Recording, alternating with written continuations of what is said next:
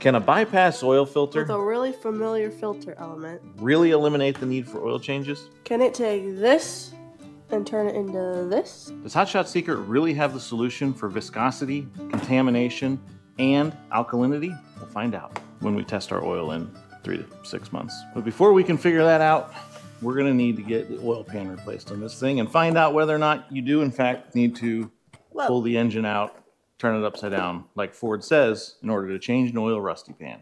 A rusty oil pan. Now, I've never removed a oil pan from a 7.3 Caitlin, but I imagine the same principles apply anywhere else I've worked, which is a big enough hammer will do just about anything.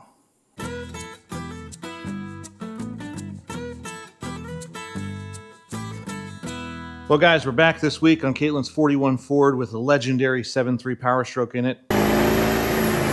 Best diesel engine ever made? Fight that out in the comments. All I'm saying, Whistling Diesel hasn't destroyed one yet. But let me get you up to speed on Caitlin's build here if you haven't been following along. She bought this truck after selling some goats from a neighbor of ours in Colorado. It had been parked behind his barn since 1975. We brought it here to Ohio last summer and we began building it this spring for her first vehicle when she gets her driver's license at the end of this year. And our friends at Lubrication Specialties, the parent company for Hot Shot Secret and Frantz, are sponsoring this build and this episode. And we are super excited to be working with them because they've got products that I've been using for years. So we're excited to have them along for the ride on this bad monkey.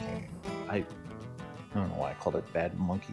A stupid thing is that to say. Caitlin's down here. She's going to be snagging the bolts out of the rusty oil pan and removing the bolts that go through this cross member for the engine mounts and then the trans mount cross member back there. So we can actually slip this out under the gantry crane, lift the engine, drop the pan, replace it with a brand new one that's not leaking like a Cummins, and put it all back together so that we can fill it up and attach our bypass oil system. So that's what's on the docket for today. Don't go anywhere. And if you are going somewhere, make sure to subscribe before you do. Now you might be asking yourself, what's a bypass filtration system? I'm glad you asked. Frantz's bypass filtration system is one of the earliest commercially available bypass filtration systems available in the market. Your OE oil filtration system was known as a full flow filtration system, which means every ounce of oil that goes through your system goes through the filter first. And you might ask yourself, is this really necessary? Or if this can filter out 96% of contaminants and down to 2 microns, as opposed to the 8 to 20 that your OE filter is going to give you?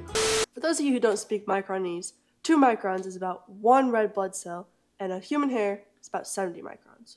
Why not just filter all of your oil with a bypass filtration system? Well, the answer to that is any filtration system is balancing 3 things: flow, pressure, and filtration. If you're going to filter down to 2 microns, you're going to have an enormous amount of oil to be able to keep up with the system's demand. Also, you're not going to be able to keep the pressure up when you're passing through such a tight filtration system. So a bypass system actually works independently from your full flow filter system on your motor. In the application of a 7.3 Powerstroke, the oil is going to exit out through the filter housing under pressure, up through this filter housing, and out back into the crankcase, fully bypassing your oil system. Basically, this is the most efficient commercially available bypass filtration system on the market. So in combination with regular oil analysis from Hot Shot Secret and the addition of their FR3 friction reducer and TBN booster, fixing the alkalinity problem, fixing the lubricity problem, you're going to be able to extend the life of your oil basically indefinitely. Now, how do I know that? Because right now on the road, Hot Shot Secret has 2 big rig trucks with over 100,000 miles since their last oil change. There's a reason everything they sell is labeled as powered by science. HotShotSecret.com with the discount code you see on the bottom of the screen here for any of your orders on any of these and more products. Don't forget, guys, they make products for gasoline engines as well as diesel. So check them out today and pick yours up with this discount code right here. Now, Caitlin had previously drained all the oil out of this system, but we had not taken the filter off. So she's removing the filter right now. It's just pouring down the sides. Why is it doing this? Because it's just draining all the excess oil that was in the oil cooler back through there. I do not have a good hold on this. Don't drop it. Just turn it upside down in that pan.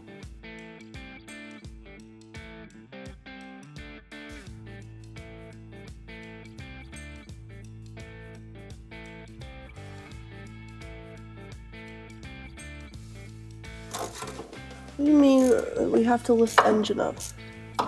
I mean, we have to remove the engine mounts and actually lift the engine with the chain hoist outside. What? Yeah, it's got to go up in the air so we can get this pan out. What do normal people do? Normal people? Yeah. I don't know. Keep putting oil in.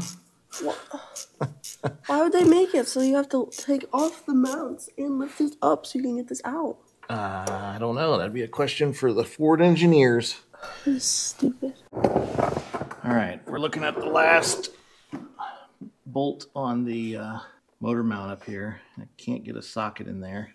So I've got a box end wrench on it with a pipe going back there to Caitlin. She's gonna smack the end of that pipe with a big mallet, hoping to drive that wrench forward this way, break it loose. I don't know how I'm going to smack this. But you're gonna have to get way behind it. You're in the wrong spot. Like here? Just do whatever you gotta do to be able to hit the end of it to drive it forward. Caitlin?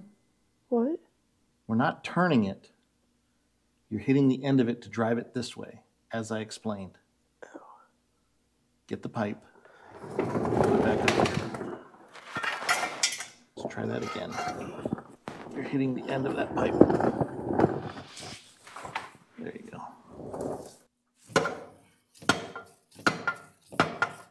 Wait. Okay. Okay. Might be able to do it by hand now. It's why do I feel like we're sharing a sink right here? Your face is filthy.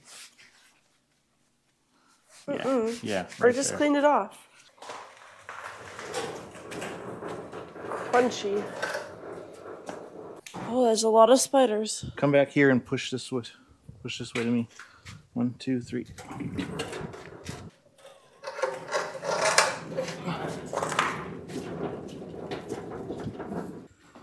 Whew, we're gonna have to get that cleaned up. I swept out everything here yesterday, except for what was under the wheels. Blew everything out because it's one thing you guys don't know about me. I hate working in a dirty garage. Not as much as I hate cleaning it, which is why I'm always working in a dirty garage, but I do. I hate working in a dirty garage.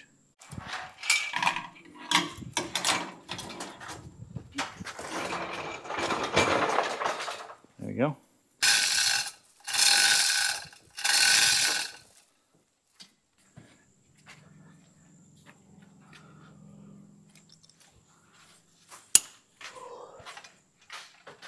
All right. Keep going. Keep going. Looks like our transmission's getting into our inside of our cab here. Oh, that's already twisted up. It's not locked. Not liking that. Oh, hello, beetle. Good. Now we're getting into our cab, which I guess it's just going to pick it up. I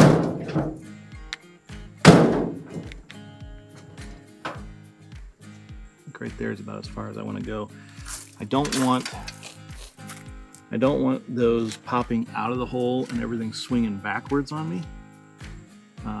Although I guess the drive shaft will probably keep it from doing that, but I'm going to try and keep the studs just in the hole right there. So, Caitlin, go ahead and lift. Keep an eye on this. Just do like 5 or 6 lengths at a time. Oh yeah. All right, that should be plenty of room.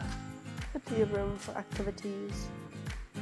So, assuming we got all the bolts out, we just need to pry that pan off of there. And we may need to take off the pickup tube. Hopefully we've got it up high enough that we don't need to do that. Now the reason that Ford says this motor has to come out in order to change the oil pan is that they're wanting to keep you from getting oil intrusion into the gasket, because the gasket is just silicone. No rubber gasket, no felt gasket, just a bead of silicone all the way around the block or the top of the pan. And so they don't want it where oil can actually drip down through there and get into that silicone and create a problem for your seal. Now, we drained the oil out of that truck almost 2 months ago, so hopefully any residual in the crankcase has already made its way into the pan, We should be able to spray it clean with some carb cleaner or brake cleaner, put fresh silicone back on it, sandwich it back together, call it a day.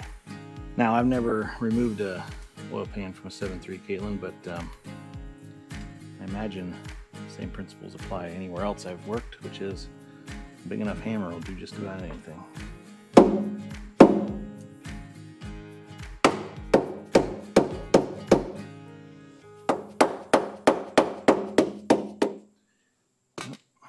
It's going to have to go down and off the back, so you want to go ahead and get behind it and be ready to pull it out once it comes all the way down. Like get under it? Yes, like underneath the vehicle. Not particularly. Okay, I got it with my knee. I don't want your knee on it. Okay, go. Wait, this was really heavy last time. What was really heavy? When we pulled it out of the C10. No. Yes, it was. Here, use this to pry the back free. It's a lot of silicone. Yes, there is. It's going to take a considerable amount of scraping and cleaning. Good thing we're holding a gasket scraper. Holding it with my knee. And now I'll grab it. Actually, I don't know how I'm going to grab that. Hold on. I mean, we can run the chain up a little bit. Seems like something binding this up. I think I need to take that dipstick tube out of there first. Yeah, let's do that. That bad boy is definitely getting cut right now. If I can find anything to cut it with.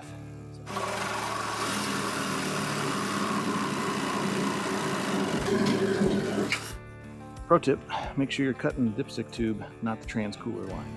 Okay, well, turns out if you don't want to remove the pickup tube, gotta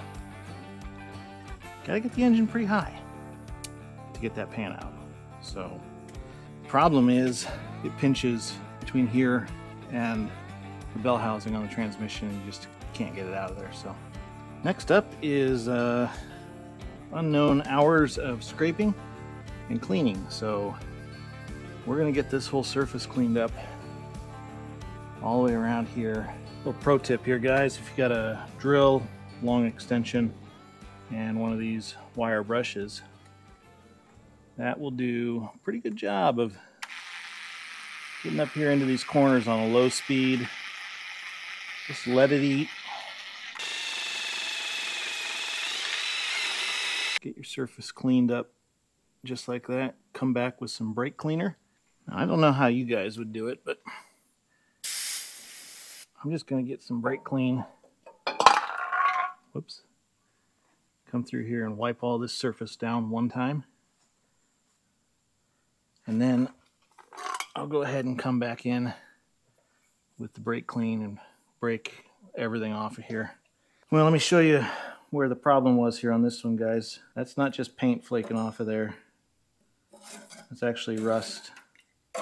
And you can see, like right there where it's wet, right there where it's wet, it wasn't coming from around the top. It's seeping through the rusty oil pan. It's a known issue with the 7.3 Powerstrokes. 377,000 miles on this engine and about 2 feet of elevation. Oh boy, a pain in the butt. All right, guys, I'm gonna get the new oil pan unboxed here. Caitlin had activity at church tonight with the youth group, so she took off a few minutes ago. I'm gonna prep this new oil pan and work alone when you have an engine suspended 2 feet in the air. Should be fine. All right, guys, oil pan's back on. Got to working with the silicone and realized I didn't have my camera running, but I was already putting down a bead of silicone. So you know the formula here. Way too much is just enough. So you want to have a little bit squeaking out around the edge pretty consistently all the way around.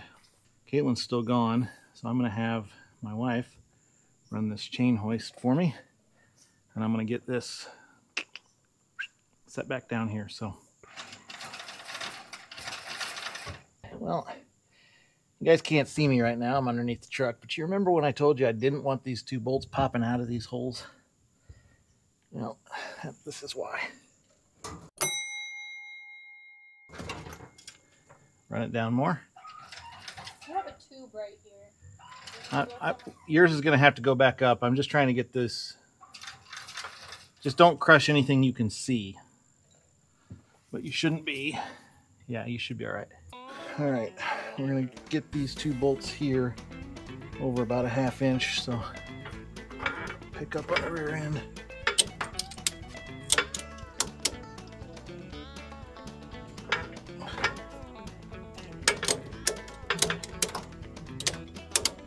Too far.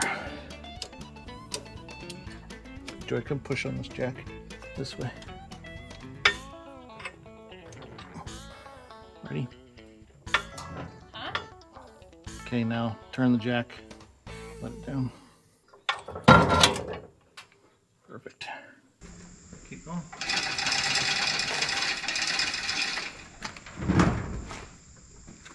Oh, got enough tension off of it. The door's loosened up.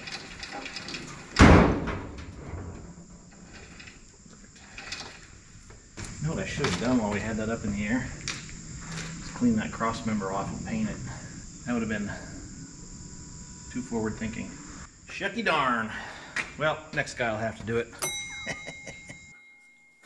Hey, that the old oil pan? Yeah.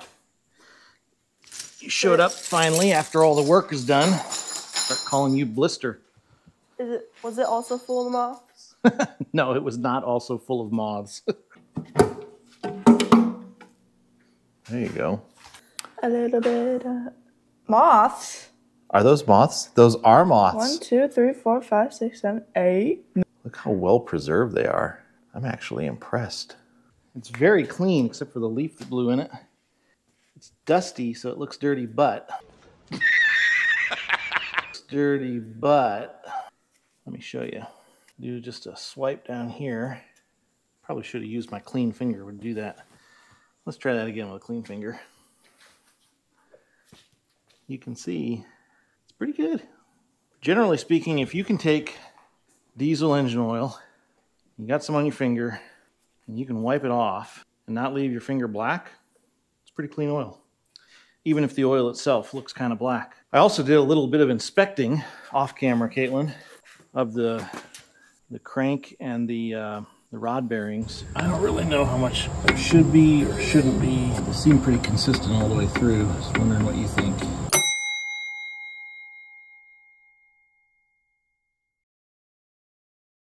Just broke out the old feeler gauge here. Looks like the rod bearing lash is pretty good too, which I know you're super excited to hear, right? Guys, I know that you know that this is a little bit different episode for us. It's our first sponsored episode, and there's a little bit more product detail and interaction with what we're doing in the garage with the product that we're using rather than just the work that we're doing. So I appreciate you watching this far, and if you watch this far, you're probably one of those guys or gals who's interested in supporting the channel in other ways than just watching our video.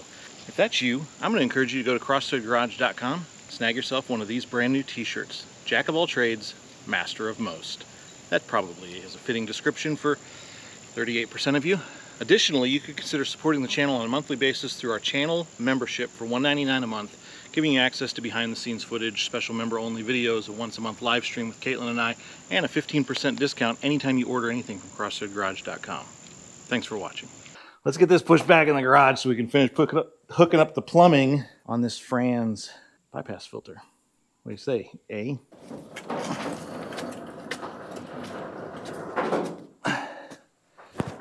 One, two, three. Oh no! It's all right, we're good. Whew! Did you see how that new suspension bounced though? It's good. Probably want to make sure that that's tight before we move it and officially install it. Actually, that does remind me of something though, Caitlin. That filtration system, because it's a pressurized element, can actually be mounted at any angle. So that's cool. Now what you see in front of you here, minus the Ford Motorcraft filter, is a universal setup. So you've got hose cover, the filter, and the element. We've got the synthetic element installed already. Random size, step up, step down, fittings, hose clamps, attachment screws, extra gaskets for your filter element housing, the whole deal. This and this are specific items that will be ordered in addition to the universal kit for different elements. So this comes in 3 different sizes. This is an adapter plate for your filter. This goes right up against the block or the filter housing. This gets screwed in that way, holding it tight, and then your filter actually goes on below it here. And you can see what it does is one of these holes passes out, the others are just passed through into your filter. On the universal filtration kit, this is everything you get, minus the adapters I already mentioned. And this right here, this is everything that you're gonna need to install it. It's a pretty quick job, pretty simple job. And if we're lucky, Caitlin, we're gonna be done here in about 20 minutes. What am I saying? I'm a Baptist preacher. I don't believe in luck. I believe in God's providence. And so should you. All right, so let me tell you what we're doing here. We're turning our X-ray vision on so we can see through everything we're looking at. All right, now with a light in here, and a rag out of the way, you can see where our return line is gonna go. And in here, return line is gonna be plumbed right back into this port right here. And the supply side, Caitlin, is gonna come from this guy right here. So this is a high pressure service port on the filter housing, which runs to the oil cooler, which is right here. And this little plug right here, we're gonna back out and put a barbed port in to just feed it directly back into the crankcase. Make sense? Mm-hmm. So we need a wrench for this one, and that one over there looks like it's an Allen wrench. All right, while Caitlin runs that fitting out of there, looks like it's not an Allen, it's a square fitting. I don't know if it's 3/8 or 1/4. I can't really see too well in there, but I'm gonna go figure that out. She's gonna run that plug out of there. And we'll, I don't think you should have oil draining out of there. Should all be out of the oil cooler by now. What is it? What is it? Yeah. It's a thread sealant so it doesn't leak. Pretty thick stuff, actually, because this isn't like a flared fitting. There's no O-ring. Just using some pipe dope. All right, you're gonna need a deep well socket here, Caitlin. So take this one, put it on your 1/4-inch ratchet, and just snug that up. Don't strip it, trying to get it super tight. Just get it snug.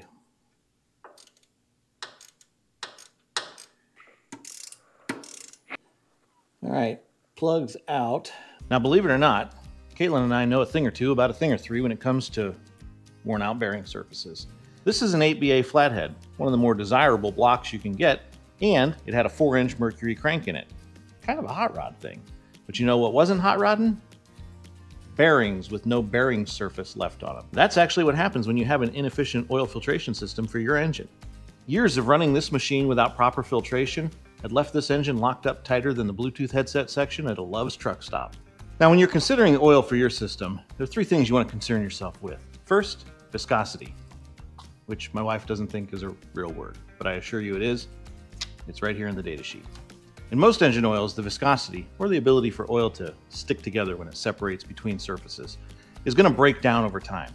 But using a full PAO oil, polyaolefin, that's what that stands for, which is what Hot Shot Secret Black Diamond 15W40 diesel engine oil is a great way to sustain your viscosity in your oil. You're also going to be concerned with alkalinity, or how acidic your oil is. The Total Base Number Booster, TBN booster from Hot Shot Secret, raises that alkalinity level to remove the acidity so that there is less corrosion that takes place in the oil system of your engine. And finally, contamination. That's what the bypass filtration system is for from Frantz. That's going to remove 96% of the contaminants in my oil. The 4% that remains in your oil system, that's going to be smaller than 2 microns, and that's going to be things like soot from your exhaust. Diesel oil is black. Some diesel oil that's black is actually pretty clean. More about that before we're done today. Now, before we go any further, I'm just going to address the elephant in the room. The Frantz filter comes with 2 different filter elements, cellulose or paper, and the one we're using, synthetic. Now, somebody in the comments section is going to say something about using a toilet paper roll and a paper filter element. Let me just point out to you that this filtering system from Frantz has been around for 70 years. and has been a leader the entire time in bypass post-filtration. And the truth of the matter is, it doesn't matter if you're looking at a fuel filter or an oil filter from any other manufacturer. What's inside of this metal case with a wire cage is paper, cardboard. If it's Fram, I don't know, it's like kitty litter or something. This filtration system is a metal case with, in this case, a synthetic element and a mesh filtration system at the top so that nothing gets out of that canister that shouldn't. Now, this is a universal kit, and there isn't much we're doing about any of this that's factory, so we're going to take this just temporarily mounted on this side, because right here we're only about 2.5 feet above the 2 ports that we just installed down here by the oil filter. So I'm going to turn this around upside down. Super strong magnets. That does come with bolts. You can bolt to the firewall or wherever else you're going to put it. Caitlin's going to step in here and take the hose that's supplied from the universal kit. We basically just cut it in half. We'll measure it when we get down there to make sure that we have the appropriate length. But she's going to throw these hoses on here using the supplied hose clamps. What? You're wet. Yeah, it's hot here today. Muggier than an Amazon rainstorm. So I know some of you are going to be, I'll say, skeptical about a free product being used on a YouTube channel. We've decided that we don't do review videos, guys. We're only going to be showing you products that we actually are willing to use, put our name behind, and put to the test of our own experience. And the fact is that there's science to back up everything that I've told you about this filtration system. 96% of contaminants removed, 2-micron filtration, makes your oil better than the day you poured it out of the jug when it was brand new. There's science to back all that up, but my own experience is what we're leaning on here. And when we began looking for fluids and filtration system for Caitlin's truck, I knew Hot Shot Secret was the first place I wanted to talk to. If we wanted free stuff to load this build up with, I'd start responding to all those emails I got from John Wang over in Shizang, who's wanting to send me his #1 bestseller car stereo or LED headlamps or whatever it is. This is an Ohio-based company. And as you know, if you've been watching the channel for a while, we're an Ohio-based family. So we're working with someone local, we're working with somebody that we've used before, and we're working with somebody who says, I've got a product that works. I believe him because every other product I've used from him also works. You done yet?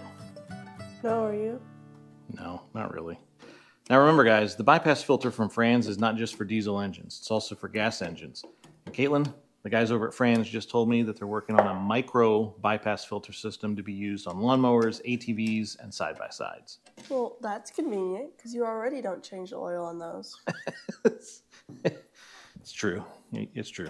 Now, if you're like me, though, you probably have come up with a number of excuses over the years for not changing the oil in your car, truck, or ATV, or lawnmower. For me, it's often because I don't own it long enough to require an oil change. Case in point, the Cherokee from last week's video. Already sold. No oil change. We've been dying since we got this giant container to use this dispenser. So Caitlin is going to fill, Caitlin's going to fill the oil filter with 15W40 here. Nice and easy. Let it flow. Now the question for you guys is, do you pre-fill your filters or do you not fill your filters? I'm a pre-fill guy. Let me know in the comments what you do. Poke that more. There we go. Dad. Yeah, it really flowed there at the end, didn't it? See ya on the other side.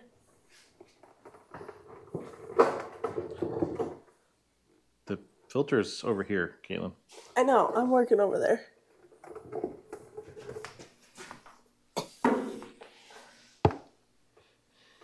Oh, you're definitely gonna spill that. I'm not. This is not going the right way. Well, you are spinning it the right direction. You just No, I'm don't not. have it straight. I do have it straight. You guys are noticing these hoses here. Obviously, we're not going to leave them like that. We left them as long as they possibly can be because I'm thinking at this point that filter is actually going to end up going back and down and being mounted on the frame rail. It's just like really like hand tight, right? Like as tight as you can get it with your hands, yes. Do I need to tighten it after that? No, just get it as tight as you can with your hands. All right. Oh, This happens every single time I put engine. Go ahead and oil. put that in. That's going to be Engine and oil. 1 gallon is 4 quarts. Oh, hold on. Hey. You got your little foil thing here in front of it. And tip it sideways. Why? Because then it doesn't go glug, glug, glug, glug, glug. It just flows. Wait, why? Why? Because air.